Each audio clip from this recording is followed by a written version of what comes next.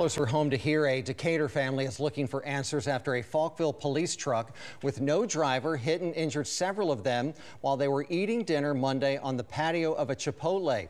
Our Kayla Smith spoke to the family's attorney today. Kayla, what did he have to say? Well, 2 adults and 2 children were injured and transported to the hospital on Monday. The Decatur Police Department tells us that they found no criminal wrongdoing and that the incident was probably the result of a truck malfunction. The city of Falkville says the officer involved has been cleared for full duty, but the family's attorney says there may be more to this case. When officers arrived at the Chipotle on Beltline Road, they found that this Ford F-150 that belongs to the Falkville Police Department had rolled up onto the patio, hitting several people. Decatur police say the truck was displaying a shift error message. The Falkville city attorney told News 19 that this truck and several others were purchased recently, and the Falkville Police Department has not had an issue like this before.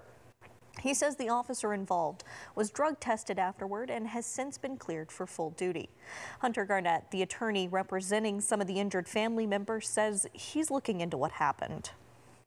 My clients certainly want answers. They want to better understand why this happened and how we can prevent something like this from happening again.